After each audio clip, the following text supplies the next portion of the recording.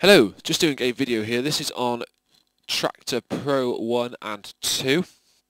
This is getting your settings across from Traktor 1 into Traktor 2 so you can use it seamlessly, and once you've installed Traktor 2 you'll have no problems at all, and you'll have all the same settings and you'll basically pick up from where you left off on Traktor 1.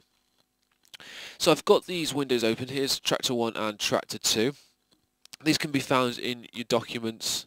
If you go into My Documents, as you can see up here, and then go into Native Instruments, and then we head down to Traktor. They should be saved like this. This is the default place. If it's not there, then it should be saved somewhere else. So I'll go and have a find. Okay, so what do we need? We need to copy some settings, some files from Traktor 1 over into Traktor 2. We've got settings that we'll need to copy, and we'll also need to copy collection. These settings will control everything the Traktor uses. So you know, your layouts and all the other settings that you've saved recently. Backups, you might need to, you might not. It's up to you.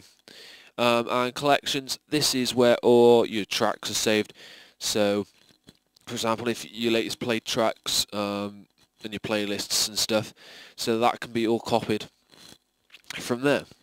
What we need to do first is, in our Traktor 1, is the ones that we want to copy from here we need to rename, and we're going to rename this for a purpose, is so if we have a problem we can always come back to this and use the default ones from Traktor. So just hit rename, and all I did, as you can see here, I've just put brackets space brackets 1 like so, and now it's a completely different file and it won't read it, but it will still be there and you'll know which one to use when it comes to bringing it back up if there's any problems.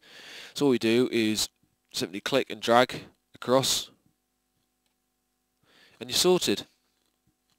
You can also right click, drag and drop, and it will bring you up this menu and it'll ask you what you want to do. So you can either create a shortcut, move or copy.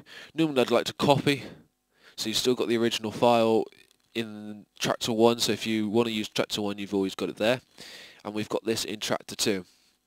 Now I don't need this one. And you can do the same for your settings. As you see I've done here, this one with brackets 2 is the original. This one here is the settings that I've used from the original Traktor, and now I've edited within Traktor 2, like so. So that's pretty much it. You can do that like so. Alright, so that's it. I think that's the easiest way of getting all your settings across, so you don't need to bother about